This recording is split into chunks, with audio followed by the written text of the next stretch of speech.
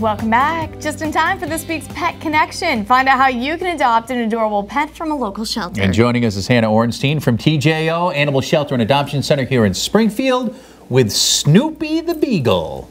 What a good boy he is. Yeah. A little bigger than a normal beagle. He's a mix. Correct. And very mellow. He is. He is a 12-year-old beagle mix, like you said. He arrived at TJO with another dog that he's been living with. We know that they've lived together most of their lives. They were abandoned at a local boarding kennel. The owner, through life circumstances, was not able to take them back. We'd love for Snoopy to get adopted with his friend Hershey, the dog that he came in with, but we are not 100% committed to that. We will split them up if we need to. However, Snoopy should, if he goes home alone, should go to a home that has another dog.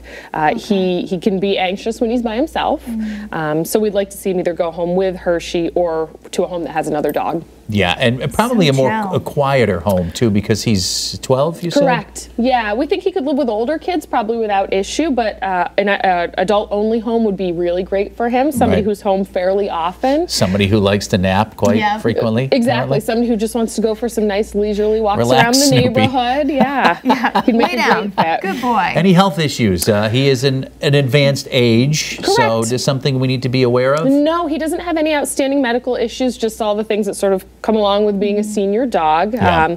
You know, over the next few years, he might need some dental work, some pain management for arthritis, but really nothing unusual for a dog his age. I just saw his teeth. Yeah, and he was panting. His teeth look great. Yeah, they look really good. Like I said, just things that come with age. Sure. Yeah. Can we get him today? Absolutely. He's ready to go. We're open today 2 to 7.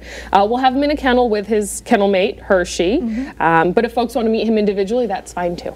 All right. Very good. Hannah, good to see you. You too. Thank Snoopy, hopefully we don't see you again.